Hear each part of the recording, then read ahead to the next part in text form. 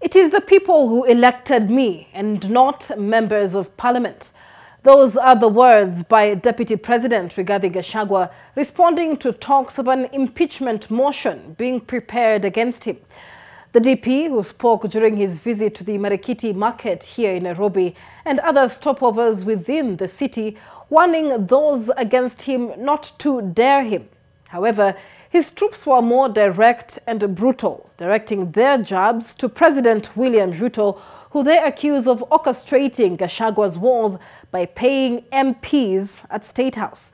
This is an apparent repeat of the 2022 campaign period when the DP's troops then occasionally took on the president in an apparent full endorsement of their boss. Here's Ibrahim Karanja with that report. There have been days of intense political beatings against him, orchestrated by those who just recently he considered as his own teammates.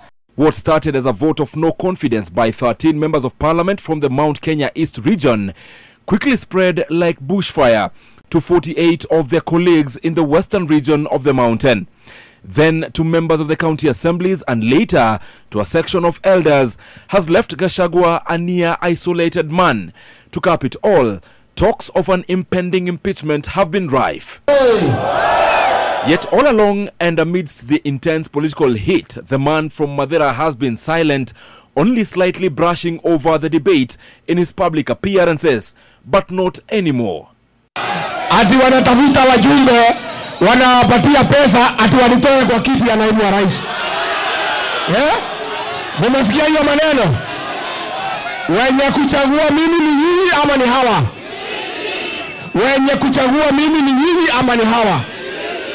Sisi tukitaka kuambia hawa, kama mko na shida na Rigathi Gachagua, mkuja mshitaki yeye kwa hawa na nchi hawa.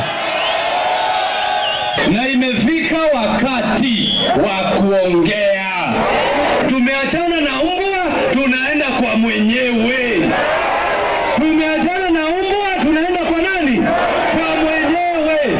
Kwa hivyo tunataka kumwambia Ndosi, ambaye ni rais wa jamhuri, wewe umetukera sana na tumekuona mahali unatuelekeza na unatupeleka kwa simu kama jamii ya mlima, na tutakataa, hatutakubali kwenda hiyo barabara. Wewe unataka kuona mlima, umebeba grupu ya wabunge, umewajaza kwako State House kila siku na kuwapatia mandora, lakini ukumbuke kura ziko crowd, kura haziko na hao. Ati wanataka waondoe Rigathi Gachagua walete kibaraka yao, si ndio? Ati waweke mtu ya kukatwa namna hii, ya kukatwa namna hii, kwa sababu mimi nasimama kidete na haki ya raia, na mimi sikwezi kubalia Wakenya wafinyiliwe.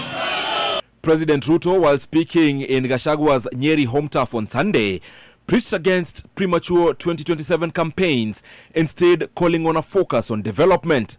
Gachagua's faction hearing none of it, using Ruto's own dose of medicine against him.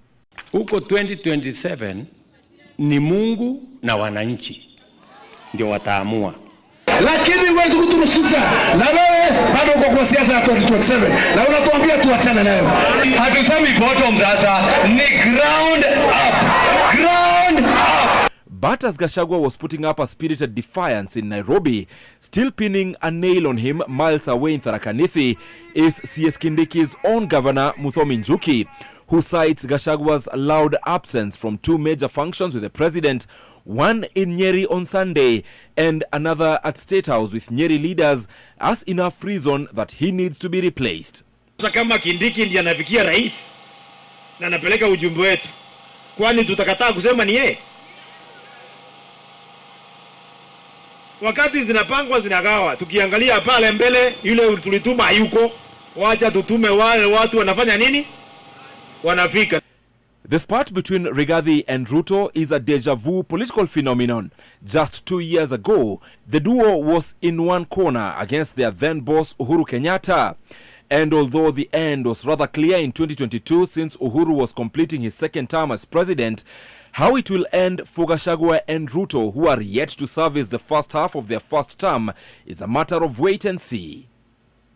Ibrahim Karanja, NTV. That report by Ibrahim.